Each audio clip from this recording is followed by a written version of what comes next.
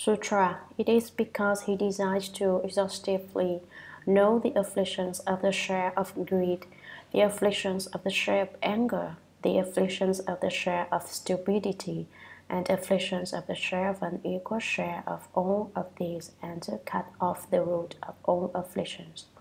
Commentary. This explains why the Bodhisattva wants to bring forth the mind for Bodhi. The Bodhisattva wishes to teach and transform livings, but in order to do so, he has to understand living beings' root natures. Understanding living beings' root nature is understanding their desires, what living beings like, and so the text says, it is because he desires to exhaustively know the afflictions of the share of greed. The Bodhisattva wants to understand how much greed and desire each living being has if they have a lot of afflictions. However, if greed and desire are small, 10 afflictions are few. There are those who have greed for fame and those who have greed for gain. Those who have greed for fame die by fire. Those who have greed for gain die by fire. Those who have greed for gain die by water. Fame harms people and so does gain, but people do not recognize this, so they give rise to greed for them. There are those who have greed for wealth, greed for sex, greed for food, and greed for sleep. Therefore, wealth, sex, fame, food, and sleep are the 5 rules of the house. Going back and forth in greed, you don't know when you will fall into the house. In the world, there are 2 kinds of people, those who have greed for fame and those who have greed for gain. As one who has left the home life, you may have greed to become a great monk. You may have greed to become a great Dharma master. And when one becomes old, when one has greed to be an older monk. There are those who are greed to be the most famous Dharma masters in the world, and there are those who are greedy to the most powerful Dharma masters, that is, with the most money. But they don't know that being greedy to be an elder Dharma master is not far from being greedy to be a dead Dharma master. They don't know that greedy people die from greed. Those who have greed for sex die in sex. Those who have greed for fame die in fame. Those who have greed for eating die in eating. Those who have greed for sleep die in sleep. The more one sleeps, the more confused one becomes. The more confused one gets, the more one wants to sleep, until this reaches the point that one dies in one's sleep. So, the people who fast want to cure their sickness of greed for eating. Whoever doesn't wish to solely seek fame should cure their disease of greed for fame. Whoever doesn't want to have a lot of sexual desire, ever doesn't want to have a lot of sexual desire, should break up his or her thoughts of sexual desire. People use thoughts of reverence to get rid of thoughts of sexual desire.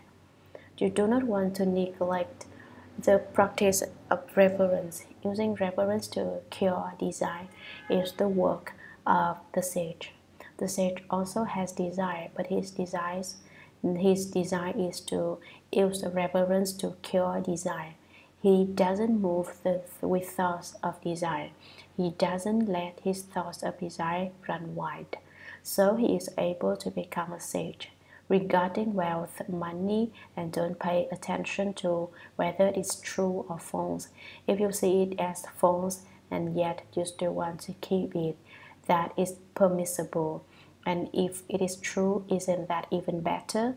If you truly maintain the precept against holding money, that is cutting off one of the 5 rules to the house, which are wealth, sex, fame, eating, and sleeping, and then you won't run off into the house.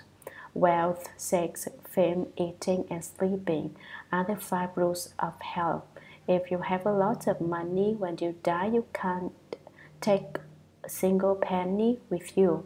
So even if you have greed for it, what use is it? Sex is the manifestation of ignorance. It is practiced by stupid people. So, what's so special about it? Fame is also false. So I always tell you, if someone asks me what my name is, I say I have many names.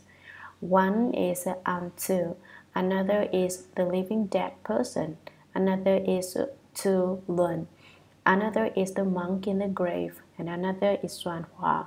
All of these names are false names, none are true. Ultimately, one is my true name. My true name is living being. And another of my true names is Buddha. Why? Because living beings can become Buddhas. I have vowed that I will wait until all living beings have become Buddhas before I become a Buddha. Can you say this name is incorrect? So, I am also called Mind because living beings and the Buddha do not go beyond a single thought of the mind. So, Mind is also one of my true names. Mind, Buddha, and living beings. These three have no difference. So they are my true names. If someone asks you, who is your teacher? Say, my teacher is the living being. Who is your teacher? Buddha, our minds. With the exception of these three, all others are false names. Yet if you are attached to these, that is also a mistake. They are all false. So you want to get rid of the affliction of greed and desire, that is, the share of greed. The affliction of the share of anger. Hatred means having anger. Why is there hatred? It is because of greed. You hate whoever doesn't fulfill your wishes or whoever does not satisfy your greedy intentions. When you give rise to hatred, the other person wants to give rise to hatred. The other person wants to fight with you. Perhaps you will die or perhaps you'll live. When country fights country, it is because of greed. If there wasn't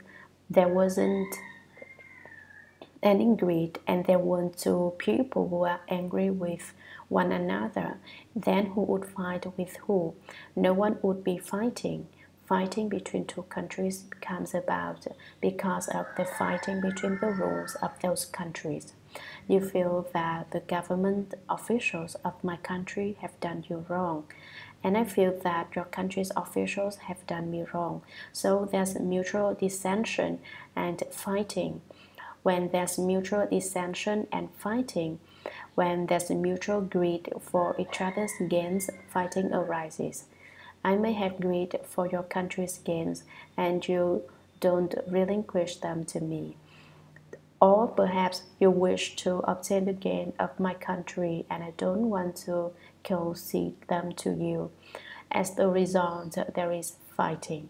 Countries go to war, and the citizens who die are immeasurable and limitless in number. People die just because they wish to obtain a little advantage. This is the affliction of hatred. Next is the afflictions of the share of stupidity. Stupidity is being stupid and dumb. Stupidity is having no concern for anything and not having any knowledge of principles. One's mind is mixed up and confused without any regard of concern for anything at all. Therefore, one kills, starts fires, or steals. One would do anything. One does not consider whether it is right or wrong. One just goes and does it. This is the affliction of stupidity, and these are all stupid actions.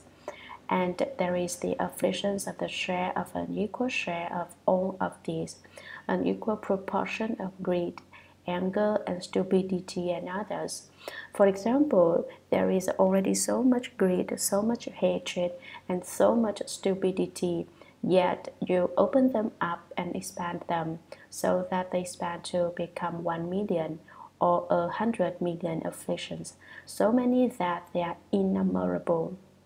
So the Bodhisattva wishes to know about all these kinds of afflictions and to cut off the root of all afflictions.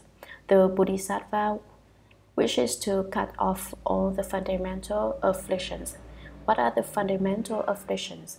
They are greed, hatred, and stupidity. If one were to speak of them in great detail, one could not speak of them to the end, even exhausting the limits of the future. Because the Flower Adornment Sutra is so long, I am just speaking about them in general. But if you know just a little bit, then you can expand it and come to understand the many kinds of afflictions. However, you don't want to keep a lot of afflictions. You want to cut them off. The important point is right here. You don't keep them, you cut them off. Considering afflictions as being like eating vegetable dumplings that you like is a big mistake. This year, we are beginning a triple chant session. Our chant sessions are a little different than other pupils. You are all wholeheartedly participating in this chant session. During the chant session, you don't want to strike up on false thinking. You want to take your false thinking and beat it to death. Then your wisdom will come forth. You want to turn back to wisdom will come forth. You want to turn back to the origin and return to the source and rediscover your fundamentally existent wisdom. Every person has wisdom, but he or she is unable to use it. If no one tells you how to use your wisdom, then you won't even know that you have this wisdom. It is just like gold within a gold mine. If you don't use the effort kung fu, then the gold cannot appear now. Within the mind of each one of us, there is true and actual wisdom, just the same as there is gold within a gold mine.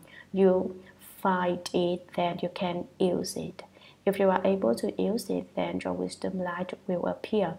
So the advantage of a chant session is that you can rediscover our fundamentally existent wisdom. Right now, there are still people who are both fasting and participating in this chant session. This is something which has never happened before. I believe there has never been anything like this in the whole world. There have never been people who are so vigorous that they fast and attend a chant session at the same time. This is inconceivable. So everything we do at Gold Mountain Monastery is something which has never been in the whole world before. These things do things like this in China. In China, the chant sessions are not chant sessions. They are vegetable dumpling session. They all want to eat vegetable dumplings. In the evening, each person gets 2 big dumplings. Each dumpling is so heavy, it weighs about. Why do they come to strike up a session? They want to strike at the vegetable dumplings. In the evening, in the chant hall, they have vegetable dumplings and also sesame oil. Now, we don't have vegetable dumplings or sesame oil, and we do not eat in the evening or in the morning either. If you can't take it, you can go steal a little food to eat. But publicly, no one eats. This is something which has never happened before in the world. I believe that when the Buddha was in the world, only earnest cultivators were like this. As to those who are fasting, this is called having patience with what one cannot be patient with. To be with everyone certainly wants to eat, and those who are fasting are being patient with the desire for food. Further, we are patient with the greed for sex. It is said the desires for food and sex are natural. Eating and sexual desire come naturally. As soon as one is born, one understands these things. Sex is a man seeking woman, or woman seeking a man. This longing is not easy to endure. Going without food is not easy to endure, and not being involved with the opposite sex is not easy to endure. Yet here we are able to be patient with them. We are able to be patient with all of these problems. We are able to bear with what we can't bear. By not eating things although one is hungry, one is forging one's indestructible Vajra body. If during this second time you are able to fast for 36 days, then the third time you can fast for 72 days, and the fourth time you can do it for half of a year. And the fifth time you can fast for 1 year or 2 years without any problem. Then if there is a famine and there is nothing for people to eat, you can sit there in meditation and you won't die. You see, isn't it is wondrous? This is just forging away, being patient when one cannot be patient, yielding where one cannot yield, and taking what one cannot take. One may say, a man needs a woman, yet I want to be patient with this situation. What does need mean? Don't debate with yourself saying a maid. It will certainly be unbearable, yet you want to bear what is unbearable. If you want to cultivate the way you have to get rid of these bad habits and faults. If you can get rid of these bad habits and faults, then you certainly will become awakened. You will certainly understand the mind and see the nature. So this year during our Chánh session, there should certainly be people who will open a great enlightenment. If no one opens a great enlightenment, that's too pathetic. So each person wants to take their false thinking and beat it to death. You don't want to have false thinking. You should reach the state where not even one thought is produced and the entire substance manifests. You don't want your six sense organs to move. Movement is just stillness. Stillness is movement. This is called stillness and movement having one entrance. Don't have false thinking, then this transaction will not be wasted. Sutra, it is because he desires to completely know the afflictions of self, the afflictions of what belongs to self, the afflictions of the arrogance of self, and to enlighten to all afflictions exhaustively without remainder. It is because he desires to completely know both the fundamental afflictions and the subsidiary afflictions which are produced from upside-down discriminations. It is because he wishes to subdue all afflictions, there being 62 kinds of views that arise from the view of a body. Commentary, it is because he desires to completely know the afflictions of self. If people have a sense of self, then they have afflictions. If one does not have a self, then one has no afflictions. But most people cannot put down the self, and because they cannot put down the self, all kinds of afflictions arise. The afflictions of what belongs to self. If you have a self, then you have what belongs to self. This belongs to me, that is mine.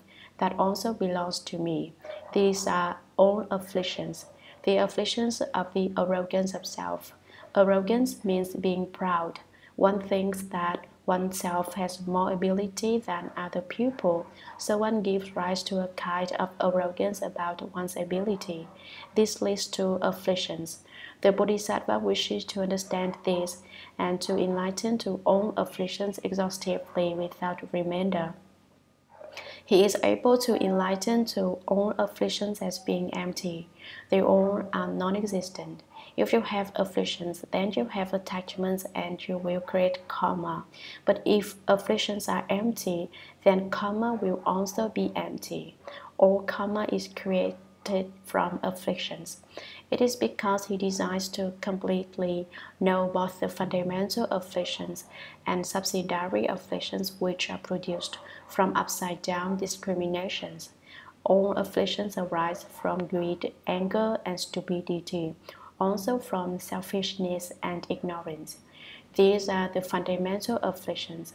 Upside-down discriminations produce these fundamental afflictions, which in turn give rise to subsidiary afflictions. Also, it is because he wishes to subdue all afflictions, there being 62 kinds of views that arise from the view of a body. greed, hatred, and stupidity further give rise to evil views.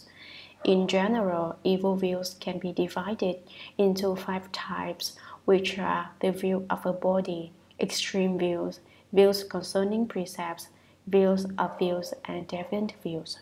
From the view of a body, there arise the 62 kinds of improper views. These are simply baseless theories dreamed up by those of outside ways and heterodox persuasions who have no understanding of what form is, yet cling to these views which are nonsense. The 62 categories of improper views involve 4 propositions with regard to the 5 skandhas: form, feeling, thinking, activity, and consciousness. Applied to the first, the form skandha, the 4 propositions go. Form is great, I am small, I am within form. Form is small, I am great, form is within me. Form is me, I am apart from form. In order to arrive at 62, the same 4 propositions can also be applied to each of the remaining 4 skandhas: feeling, thinking, activity, and consciousness, giving 20 views. Each of the 20 can be held in one of the 3 periods of time: past, present, and future, at the view of permanence and the view of annihilationism, and that makes 62 improper views. Outline of the 62 views. Each skandha is great, I am small, I am within each skandha. 2. Each skandha is small, I am great, each skandha is within me. 3. Each skandha is me. 4. I am apart from each skandha. 4 propositions multiplied by 5 skandhas multiplied by 3 periods of time equals 60. Permanence 1, annihilationism 1 over 62. These 62 kinds of views arise because someone is looking for something to do when there is nothing to do, and because of discrimination, afflictions arise. All of the 62 views are afflictions. If you can subdue these 62 views, then you can subdue all afflictions. Do you understand? So you can't say that they are real. To think that the 62 views is a false consideration. These views arise from false considerations and they are not real. They are only names without any real meaning. With these names, there arise the 62 views and all kinds of afflictions. The Bodhisattva wishes to subdue all afflictions that arise from the 62 kinds of improper views. Therefore, he brings forth the Bodhi mind. You should subdue all afflictions in this way, but you don't want to think that there are really 62 views. How can one tell that you do not really exist? If you look in the sutra, you will see the character chu, which means to reckon. You reckon form is me. I have form, form is me, I am in form. Isn't this right? And so only through discriminations there arise the 62 views. The Buddha, in order to accord with people's considerations, spoke of the 62 views to break up their afflictions. He said, since you have 62 views, you have all kinds of afflictions.